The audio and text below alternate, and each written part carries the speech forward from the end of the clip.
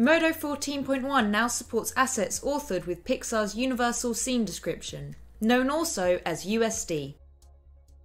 Our new USD importer enables you to import USD files into Modo with ease. To load a USD file into an active scene, simply navigate to the Import option under the File menu and select it.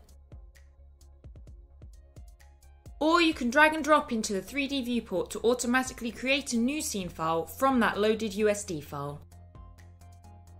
The USD importer supports a number of features, including various mesh types, curve types and light types, as well as supporting non-blend shape animations.